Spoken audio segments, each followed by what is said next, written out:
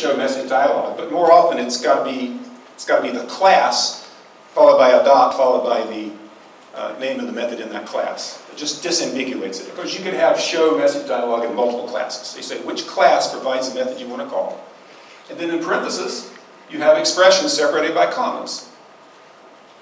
Now, when Java sees something like this, what does it do? What is the thing that it does? What are you asking it to do? Yes? Well, let's get back. What does it do with the expressions? Yeah. Say again.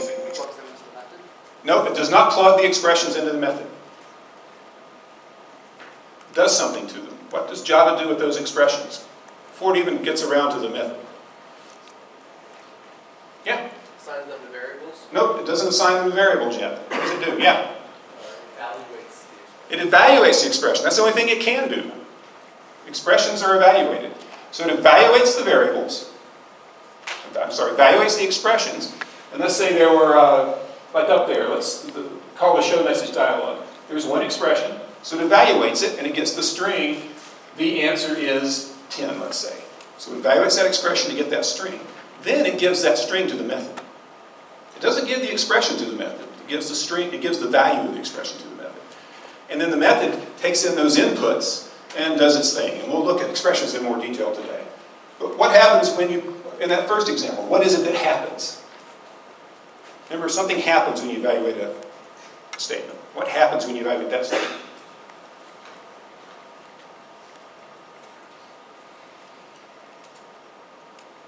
Don't be afraid. It's not a hard question. Yeah. Right. Hello is printed to the console. And what happens when the second method is evaluated? Yes? Right. The dialog pops up with a string in it, showing what the value is. Yeah?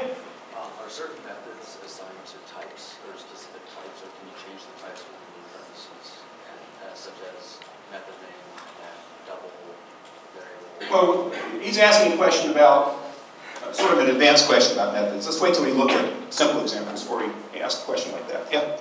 In Zybooks, a lot of the methods weren't formatted with periods like these. What are the naming conventions for that? Well, when did you do the Zybook? Yesterday? Okay. Maybe I'm... We'll talk, okay, we'll talk. The reason I ask is there are two kinds of methods, static ones and non-static ones. And for a little bit last week, the wrong version of the sections we're in, they would talk about non-static methods. We're talking about static methods today, and I think it'll answer both your questions. So, suppose we put, our method was not system.out.println hello. That wasn't our method call. Suppose it was math.square root of 7. What would that statement do? He said it would return the value, but no.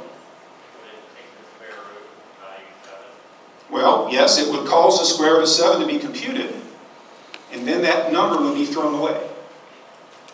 So it doesn't make sense. Would it make sense to have a statement that was just 2 plus 2, semicolon? You're adding 2 and 2, but you're not doing anything with the answer, and so the statement doesn't do anything in that case. It just creates a number that gets thrown away. Same thing with the method call. The only method calls it makes sense to use as statements are ones that have some side effect, like printing or displaying. Yeah? Would 2 plus 2 semicolon compile? No, 2 plus 2 semicolon wouldn't compile because the compiler can tell that there's no side effect. Okay, so we're going to look at lots of examples of this today. Because you also use method calls in expressions. There you care about the value. When you use a method call as a statement, you just care about the side effect.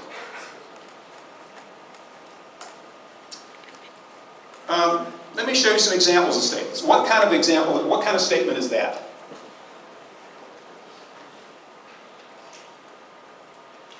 We've looked at 3. We've got declarations, assignments, and method calls. Yes? Assignment. That's an assignment. It's declaring a variable called height. What's that?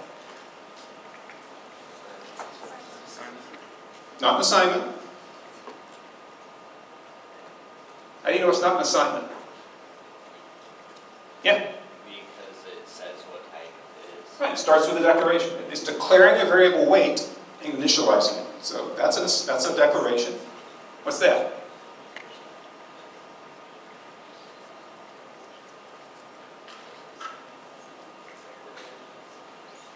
Declaration or assignment? It's a declaration. It starts with a type. If it says type name, variable name equals, it's a declaration. If it just says variable name equals, it's an assignment. The difference is important. Yeah? I have a question. In the first example, you said an assignment. How is that an assignment? Did I say it was an assignment? That's why you're all saying assignment. Okay, let me back up. All three are declarations. Sorry. Thank you for bringing that to my attention. So we've got three declarations. Another declaration, right? Another declaration. Kind of boring. Another declaration. Another declaration. Something different finally. What's that? That's a method call, and it has the side effect of displaying something to the user. That's why we're making a method. Okay, so those are all examples of statements. And in fact, these are statements that solve a particular problem. So let's look at the problem. Here we see those same 8 statements, but they're packed inside of a method. And remember, what happens, first of all, what's the importance of declaring the method with that particular way? Public, static, void, main, string, square brackets, args. Yeah? That method is automatically activated as soon as the program starts up. Okay, so a program has to start somewhere, and where a Java program starts is with a main method. When you run a Java program, what you're actually doing is running a class. And so if you ran this class, it would run that method for us. Yeah? So what's the change if you are, if it's never used inside the program? Okay, so what's highlighted in blue right now?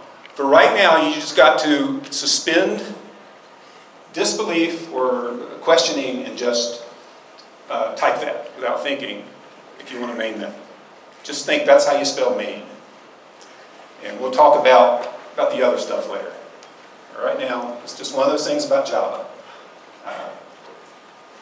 It's a mouthful. There's actually a website called publicstaticvoidmain.com where you get questions answered about Java. And if you tick in the right place when you create a class, you can get it to declare the main method for you. Anyway, we won't worry about that. But notice we have a square, we have braces here, and inside the braces we have our 8 statements. So that's the scope.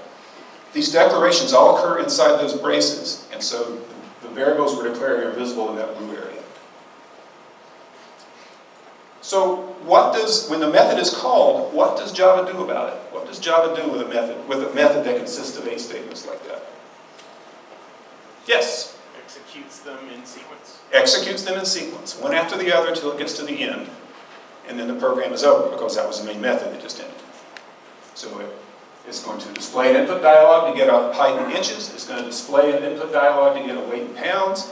It's going to convert the height from a string form into a number. Same thing for the weight. It's going to convert to meters and kilograms.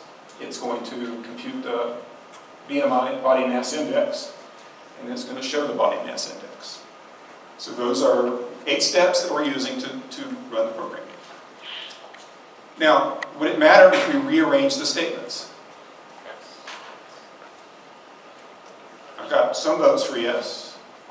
Actually, it's more nuanced than that.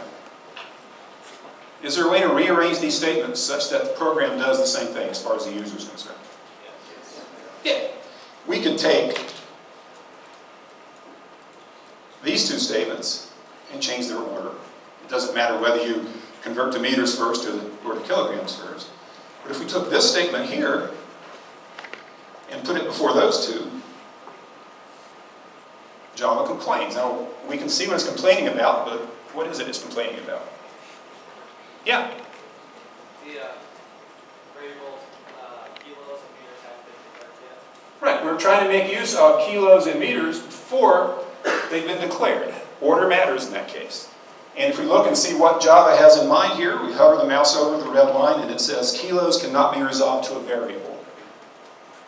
So it can't look ahead for the variable declaration. It only wants to look back inside the method. It doesn't find it, so it's complaining. So the order matters. Okay? Well, who knows what parse double does? It says integer.parse double. Notice we're calling, how many method calls are there inside of main? How many places do you see method calls?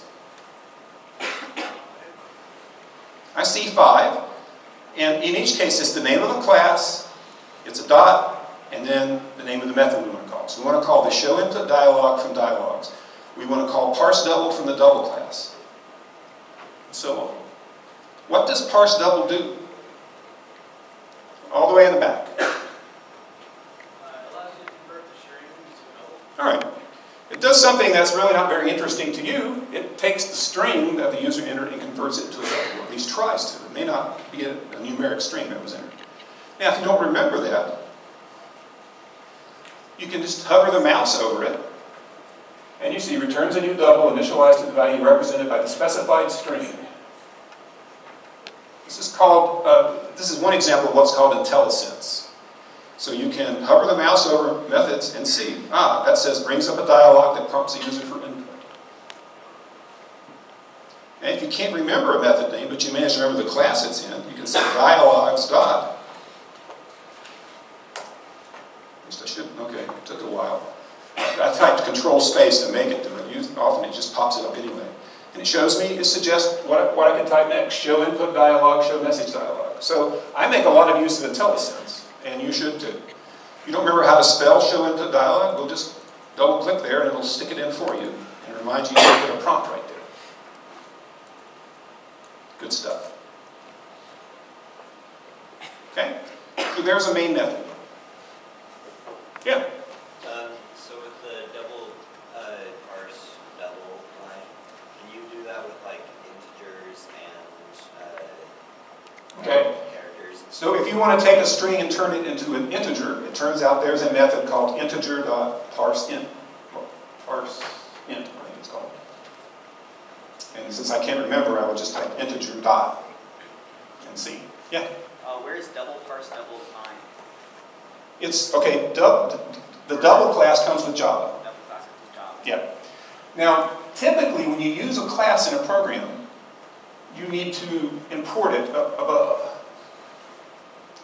So you see up here, I imported cs14lib.dialogs, but I did not import the double class. The double class is called, I just happen to know this, java.lang.double. Okay? It just turns out that there's the classes in java.lang.double are so useful and are used in so many programs that it's automatically imported, so you don't have to do it explicitly. But any other class you want to use, you need to import up there, say which one you're using. There are lots and lots and lots and lots and lots of classes in the Java library. We'll use a tiny fraction, but you'll learn about some useful ones. Yeah? How come some of them are automatically imported, but not all of them? All the ones in java.lang are automatically imported. But like, how come all the Java dot whatevers are not imported? The reason they're all not imported is they're just too many. It would make, there'd be naming conflicts because there'd be classes with the same name in two different places, and it's sort of a compromise. Okay, now, the thing is though, let's say you forgot. In fact, I don't usually type an import statement. Instead, I just use dialogs, and it's complaining now because it doesn't know which dialogs class you mean. But if you hover the mouse, it will say, here's some suggestions. The first one says, import dialogs from cs14lib. So I just click that, and it shows up again. So you can get Eclipse to write part of your code for you. You have to be a little bit careful because it may be the class you're using exists in a couple different places. You've got to make sure you're picking the right one. So don't just click at the first solution. It may not have a good solution, but make sure you're clicking the right one. Okay, now, let's suppose we're in the business of selling useful useful static methods. And this is one of our best sellers. We sell this thing. But our customers start saying, you know, this is a nice method, this main method, but it's a little too constraining because we've got no choice when we use this method. It's going to ask for the input from an input dialog, and it's going to display it in a message dialog. And I would rather have it take the input from the keyboard and display the answer to the console. Or I'd rather take the input from a little box in a bigger graphical user interface. So they want to separate how the information gets from the user from how we calculate the body mass index. So how can we change things here so that we've got sort of a more reusable piece of code that can be used in more contexts? What do you think? Yeah.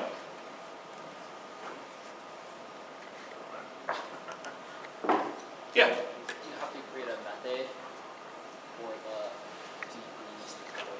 Okay. So we said we need to create a method. So the idea is when you write programs, most of your time is going to be spent creating methods and classes, helpers. You're creating parts. So programs are built out of parts, and before you make the program, you got to build the parts. So we might decide, you know, I would really like a method. I really wish, you say to yourself, I really wish that there were a method that would take inches and pounds as input and produced body mass index as a result. And I call this principle of wishful thinking. You decide, you know, my life would really be easier if the Java library had a method called BMI, takes two doubles as parameters and returns a double as its result. And then we just call the method. And we can call it from different contexts. Okay? Now, when you wish for something in the Java library, sometimes your wish comes true immediately. You find out, it's already in the library. I wish there were a method to compute square roots. I wish there were a method to do exponentiation. I wish there were a method to convert strings into doubles. In each case, your wish comes true. That part is in the library. But alas, there is no BMI calculation method in the Java library. Now, why is it? It's not a hard method. Are the folks who wrote Java just that short-sighted that they left the BMI method out? How could they do such a thing? What's going on? Yeah? It's not very useful to the majority of programmers. Right. He said it's not very useful to the majority of programmers. There are lots of things you can imagine in the library. You can't put everything under the sun. So you try to put things that are as generally useful as possible. So we're going to have to create that part ourselves. So let me show you how to do that. First thing we have to do is pick a name for our method. Well, I'm going to call it BMI. We have to decide what it's going to take as parameters and what it's going to produce as a result. So what type of thing is it going to give back? When we calculate the BMI, well, first of all, what are we given? What are we operating on to compute the BMI? Two doubles. Two doubles. Let's say we're given the height in inches, let's say the height in inches and the weight in pounds come in. And then as a result, we're going to give back the BMI, which is a double itself. So what we do is we do it this way. A type name goes right before the method name, and that's the type of thing the method returns. It's kind of backwards. So this says BMI will produce a double as a result.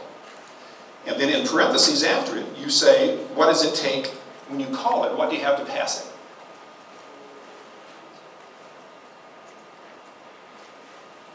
it? Okay. So this says BMI is a method that takes in two doubles as input and produces a double as a result. Now, in front of it all, you've got to say public static, just because. There's no point in explaining what public and static mean until we get to methods that are either not public or not static. Once there's a distinction, once I can compare it to something else, we can talk about it. But for now, you just say, okay, I'll put public static in front just because that's what Joe said to do. Then, you put a pair of braces, and inside the braces come the statements to do the calculation. And right now, I don't know exactly what statements to use, but it's apparent that Java is not happy here. What's it not happy about, do you think? Yeah? You're missing a semicolon. No, I'm not missing a semicolon. Semicolon, you don't put a semicolon at the end of every line, just at the end of some statements. Yeah? Is there a return statement? Yeah, he's saying there's no return statement. So, you know, he's programmed a bit before. But basically, that's what it's saying. The method must return a result of type double. We've got to write code that ends in it returning the answer. And so what you can do to at least calm down Java so you can, calm down Eclipse so you can make some progress is just stick, that's a return, that's the statement that says end the method and return 0 as the answer. So if you call this method, no matter what you give it as input, it's going to return 0 as the answer. Yeah? When you're saying giving the name of the method, the type of the method, that's only what's coming out of the method, it's not what's going into it, right? Because I see you have double in the method. That's not what the double BMI means, Right. No, BMI is the name of the method. Double is what's returned. That's just the return. Mm-hmm. It has nothing to do with what goes in. This is what goes in. Okay. Yeah? Two questions. Is it necessary to write the double, or do you just leave it out? It's necessary to write the double. Okay. Is it possible for a method to take two different data types, like a string and a double, for example? Yeah. We could write a method that takes a string and a double, or a string and a char, whatever. But only one type of thing can come out. Oh, only one type. Only one out. Okay. There we have our BMI. Now, suppose BMI, we implemented it correctly. How can we use it in this main method to simplify our life?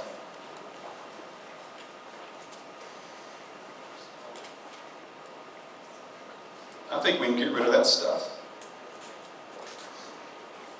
How could we change this method just by changing, right now it's complaining because BMI isn't declared. How could we arrange for this to work just by modifying the show message dialog right here? Yeah?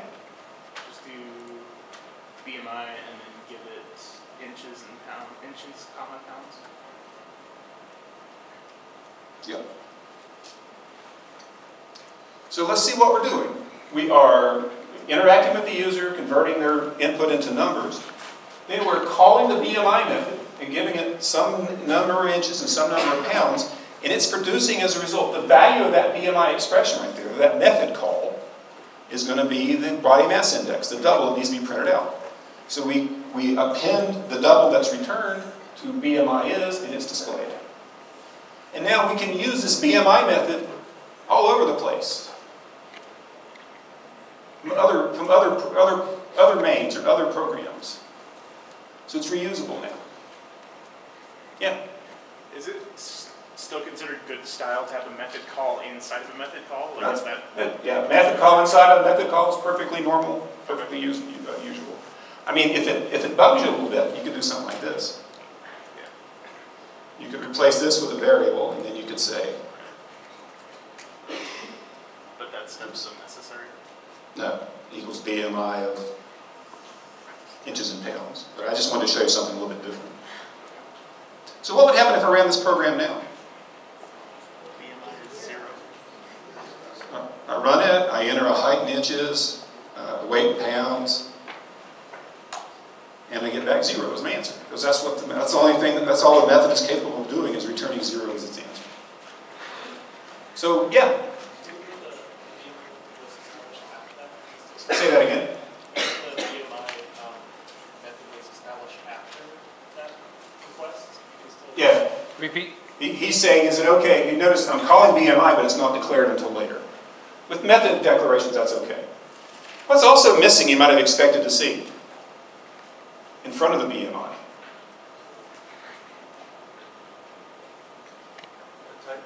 Yeah, the class name. Why didn't I have to write static demo.bmi? Because BMI is declared in a class called static demo. Yeah. Yeah, if you're inside a class, you don't have to import it into yourself. You can automatically use it without qualification. That's just a nice shortcut that we got. Okay, what's he going to take to complete this method so that it returns the right thing? We've got to do some calculation inside of the BMI method using height and weight. And fortunately, I copied these statements right out of the method above. They don't quite work, but at least it's a start. So what's wrong here? It says meters gets inches times that conversion factor. Why is inches underlined? Yeah? Because it doesn't exist in that method. It's not declared in that. It's declared in the main method, but we can't see into there. We're restricted. You can't look at another method for a variable. So what should we call this thing besides inches? We want this to be the height in inches. Where do we get the value of inches? It's right there. Now we can decide, do you want to call this inches or that? Let's just do it this way. They have to match up.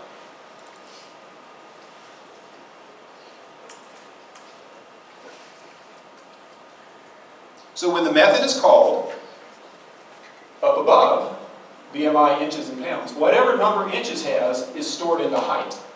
Whatever number pounds contains is stored into weight, and then we execute the method. So the information comes, the initial values of height and weight come from right here. Okay? Why is Eclipse still complaining? Yeah? Right. We have to return a double. Our last thing we have to do is tell it what is the answer. And the way you do that is with the return statement, which is very simple. It's return followed by an expression. So what is an expression, which is the thing we want to return as our answer? Okay. So we have directions for computing the BMI, and then we return it as our answer. Now, if I were writing this program, I probably would take a shortcut, and I'd do something like this.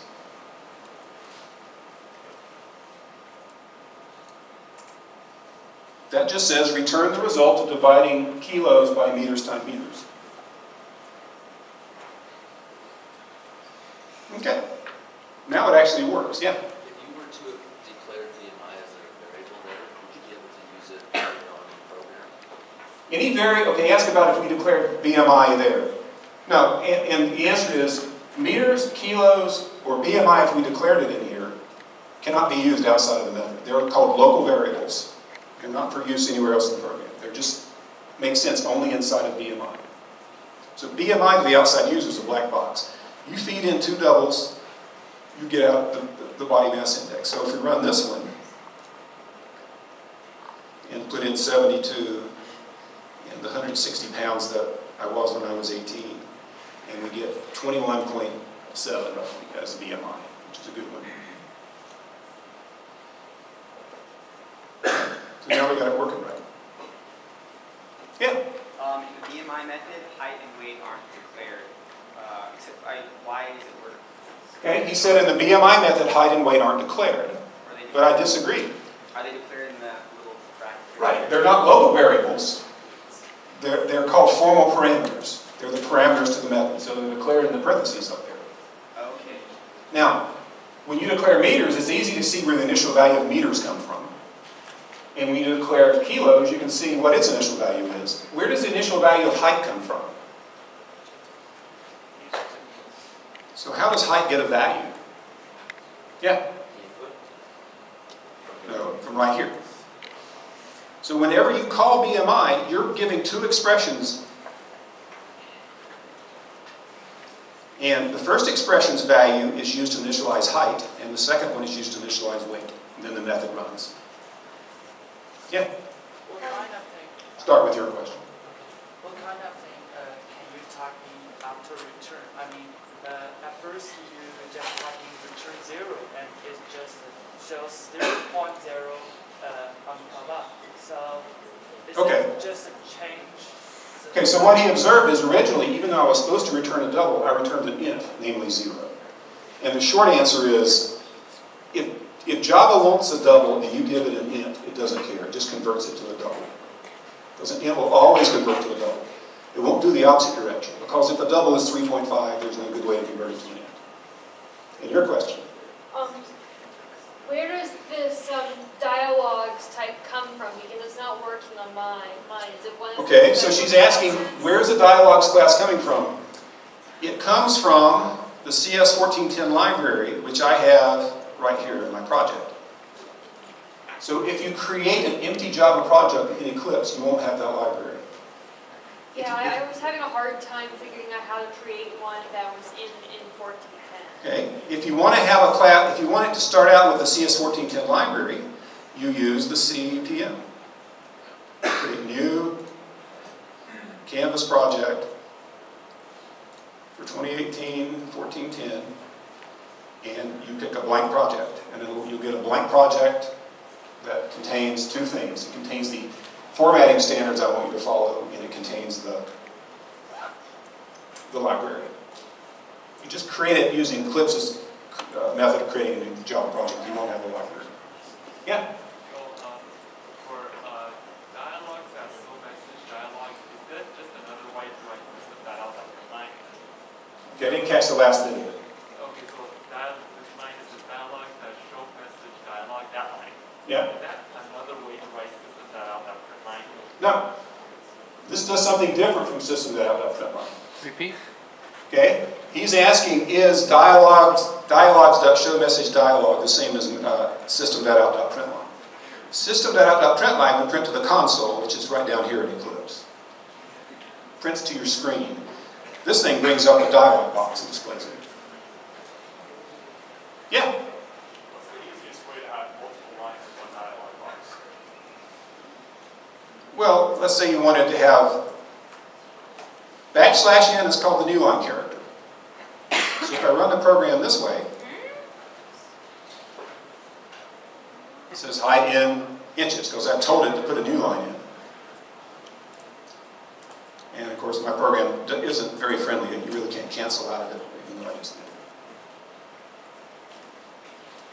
Okay, now, we're not done yet. There's something really, really, really crucial that we've left out. I'll let you wonder about what that is for the next few minutes while we take a break. Okay, it's a good break, but I have a question. Okay. What do I do because it didn't work this time? Okay. What do I do because it didn't work this time? Camera broke. Either something got changed with the camera broke. What I'm pissed off about is that I didn't catch it sooner. I just happened to go to the screen and somebody made a message. Does anyone else have no audio? So usually I check that audio right away, but since it's worked all the time and I haven't had any issues with the audio, I stopped checking it. Yeah. As soon as you stop checking it is when it goes out.